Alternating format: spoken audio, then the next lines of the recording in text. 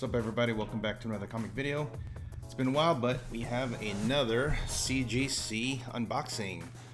This is Modern Tier, 15 books again. Let's see how we did. Okay, so I got the invoice. A little something about this. This was the submission that I submitted in person at the convention. I did a video on that, submitting it to CGC at a convention in WonderCon, and that was in April. Here we are in end of June. And it came back, so not too bad. 2 months or so, a lot better than it was before. But there are 15 books here. There are some 9/8. We're gonna go from the bottom to the best grade. I now know what I'm gonna do going forward, and I'm doing this now, is I'm actually just doing pre-screens all the way through, because I think a lot of these I either haphazardly put them in or just been hopeful without really scrutinizing it, and some of them not that great. Maybe they should have came back higher, but I think I still did okay compared if you compare the cost to the FMV. So let's just start with first one here. We got Strange Tales number 179. This is the first appearance of Pip, and 5.5 Off-White's white pages. We know that he'll be appearing, maybe Guardians, some projects in the future, because he was obviously post-credit on the Eternals. And 5.5, I definitely thought this was higher than that. That's one of the ones that I was, kind of thinking was going to be much higher, and if I just pre-screened it, then I guess I wouldn't have gotten that back. That's still okay, because it's still old, and it'll probably see a little bit of movement once the makes another appearance. And then the second one that I got, I submitted this one. See, both of these I thought were similar, and you can see the big difference here. 8.5 5.5. Even if the other one was a little bit less, maybe 7.0 7.5, 5.5 I did not think that would be, but 8.5 not bad. I did sell one of these earlier when actually the week of the Eternals came out. I sold a 9.2 for quite a bit, because it looked like really spiked at that point, right? Because everyone was excited. Okay, the next one here, I don't know what they're gonna do with this. I kind of went hard on this, but these are all really cheap, like less than $10 each time I would get them, and then obviously the fees. So maybe a total of like $30, $35, $40 at most for these books. But of course, it's contingent on it coming back at a high 9.6 or better, 9.4, whatever. But this is the Darkhold number 1. What's interesting too to note, that it is a newsstand, so maybe that'll see a little bit of a bump. But if they're not going to do anything with the Darkhold, then this will probably tank. But if they do anything with Chthon, or let's say they do a Scarlet Witch movie solo project, and they do bring back Chthon, they're gonna have to use the Darkhold to bring it back in. So who knows? That's all spec right now, but I was hoping that would be higher. That's another one of those books I thought was gonna be at least a 9.4. This one, I think at some point we're gonna see this character in some Star Wars live action Disney Plus show or movie. But Star Wars number 71, first appearance of Bosk, the bounty hunter. That Trandoshan, it's like a lizard, alligator, whatever. This is a 9.0. I thought this would be at least a 9.4, but alas, that's what I was saying again. I need to start doing these pre-screens for some of these other ones, because like the volume, that's not that great. But if he does show, it'll probably spike a little bit. This one has a little bit more long-term potential, although it needs to be higher grade. But still, it's still not bad. It's 9.0. This is Amazing Spider-Man number 294, 9.0 white pages. It's the Death of Kraven storyline. It's the where he hunts Spider-Man, presumably kills him, and then he kills himself because he hunted the biggest game that he ever could, and he can die happy now, right? Satisfied, completed, whatever. But this is what I think they're basing the Kraven movie off of, at least loosely. So all those books should be seeing quite a bit of spike over the next couple years, and it already has been, because people, as soon as they announced it, everyone just jumped onto that. Obviously, his first appearance is kind of out of reach, so you got to go to the next one, right? And that storyline is another one, is like the next best one. Next one, we have Darth Maul #2. This is the first appearance of Cad Bane, and fortunately, didn't make it out of the Boba Fett, but it's a fan favorite. And if they keep doing these old like flashback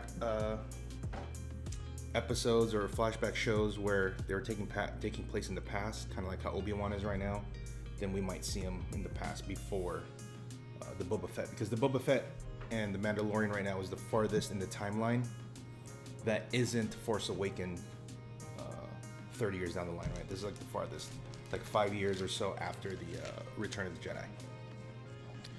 All right, this next one, I thought had an outside shot at a 9.6 or 9.8, but not bad. It's The Vengeance of Bane, 9.4, first print of Bane. White pages. This is a little bit hard because it's a square bound, so there's a lot more chances of this getting creased. But I think first print of Bane, obviously. But there was a little bit of a hint in the Batman movie with Robert Pattinson, where kind of like maybe there's the venom juice like in that world, so it's only natural that maybe people are going to speculate that Bane's there. Bane's is still a popular character.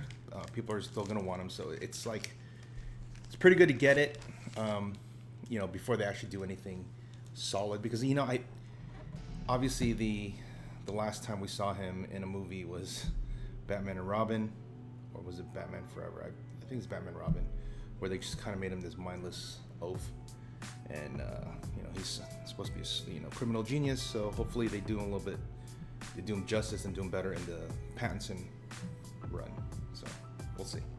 Here we go, another one, Star Wars number 71, first print of Bosk again, 9.4 this time.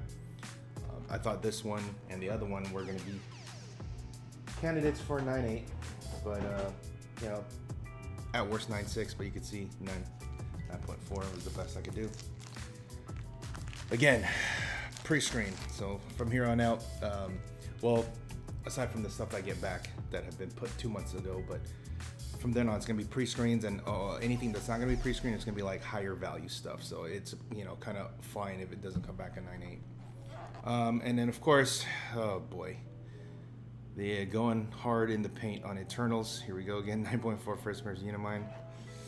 Yeah, these are all going to be pretty bad until if they don't do anything with them, which right now doesn't seem like they'll do any plans, but they might take characters here and there and show them. But if they do an Eternals too, all the Eternal stuff I've been getting will spike it. But then at that point, I'm just going to try to dump them all. So maybe just kind of sit and wait for right now, because I know it's like tanking hard, all of them.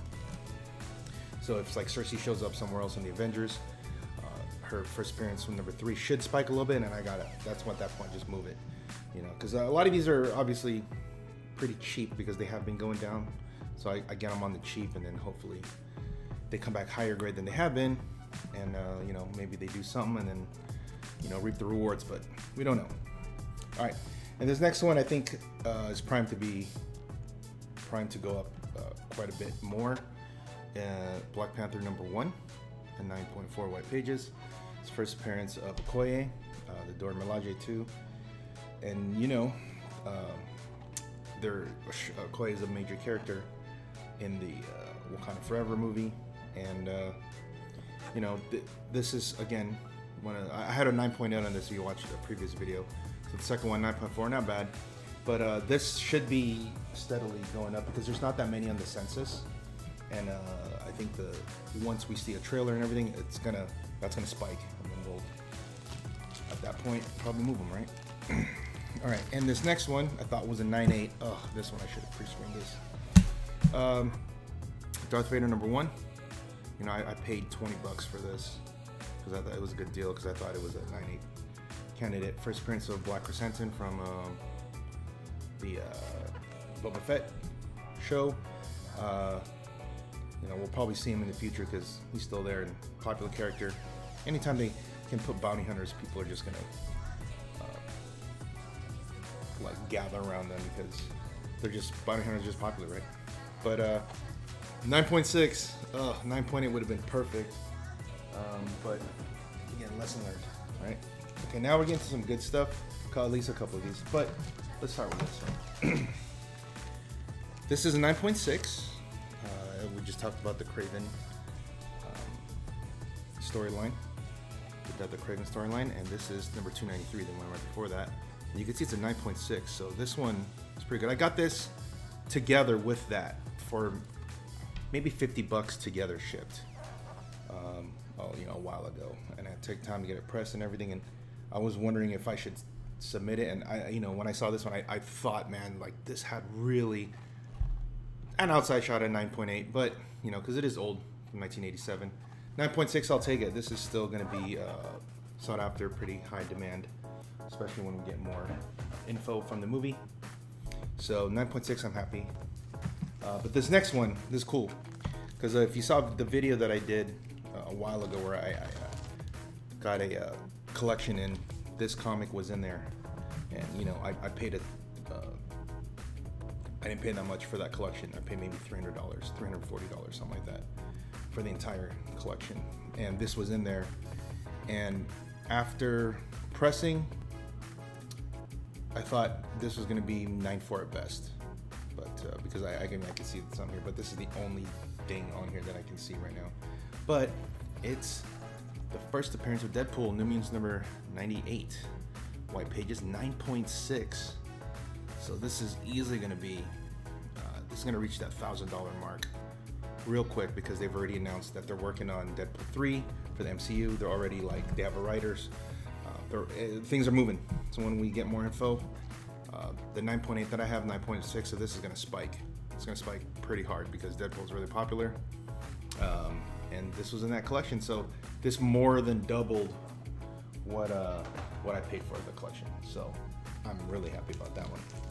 And that's kind of what made my this whole thing okay in terms of the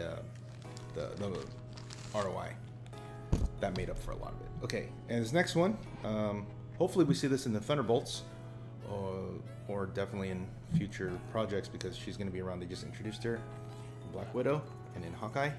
Boom, Inhumans number 5, 9.8, beautiful. Here's the first one, 9.8 alert, everyone. First appearance of Yelena Belova, who's the new Black Widow now, and they just announced they're gonna do Thunderbolts, and she seems like she could be prime candidate to be a Thunderbolts character. Team member, because she works for Contessa, and I think that's probably where they're gonna be going with that. But really happy. I have a 9.6 of this, and now 9.8, perfect. That's kind of what I've been hoping for. Especially those like late 90s books is kind of tough. And then here's this last one, is very interesting. It's a little backstory about this. That Bane, Vengeance of Bane that I got, the guy, when I won an auction, it seemed like, to him at least, that I kind of overpaid, because I think I paid maybe like $80 something for it, and then shipping and everything, so it was like 90 something, which is kind of high. So he was like, oh, thank you for kind of overpaying or whatever. So he sent some comics, and one of them was this. And interestingly enough, they announced some kind of project of this at some point. And there's only like 5 of these in the census to begin with, so this is very rare. And it is Anne Rice's Interview with the Vampire, number 1, in a 9.8 White Pages. Look at that. From 1991. So the I don't know if it's been optioned or if it's been green lit or whatever, but this has seen some movement. So he just kind of threw this in. So I was like, you know what? I'll get it pressed clean because it was free. It looked really good, and I haven't. There's no sales of this anywhere recently. And I think there's one listed up there on eBay, which is crazy. I think he has it listed for like $3,000 because it's the only one on eBay. And there, like I said, I think there's only 5, I think, on the census that are 9.8. Well, rest assured, if they do anything with that show, this is gonna spike like crazy because people love vampires. And if if it's on one of the streaming channels like I don't know, Netflix, Amazon Prime, Hulu, anything like that, where it's like a legit, you know, HBO Max, whatever, then this, you know, it'll probably be good, and this will probably go up. So this is just one of those freebies, and hopefully something comes out of that, comes out with that, or from that. So that one's kind of cool. All right, so just look at a couple numbers here. My cost for everything, you know, cost of the book, shipping, taxes, pressing, insurance, and the service, the CGC, getting it slabbed, graded, whatever, cost me $1,456.66, and the current FMV today is $2,381 for a potential ROI of $924.34. It's pretty good, considering I think a lot of those early ones were really bad, but the big ones were the New Mutants making up for quite a bit of that that ROI, because that 9.6 really good for that, and I got in that collection. And of course the Inhumans, and the Inhumans one also, because the Inhumans, when I got it, I got it on eBay with everything. I think I paid, it says here I paid $171 total. That's everything, right? And the FMV one, that's like $550. It could probably go up more if Thunderbolts is, you know, comes out and becomes like a really good big thing, becomes popular and whatnot. So that's what I got. Let me know what you guys think about this interview with the vampire, if this is like real or not, because this would be very interesting to see what this could go for, because I'm thinking of putting this up on Comic Link as opposed to eBay, and see what happens if it gets closer to any kind of announcement or anything, right? Because if there's very few out there, this could go up for a lot. So we'll see. All right, well, thanks for watching. Please like, subscribe, comment, share. I have 2 more unboxings coming up, and my first 9.8 pre-screen as well, so stay tuned for that. All right, until next time, guys, see you.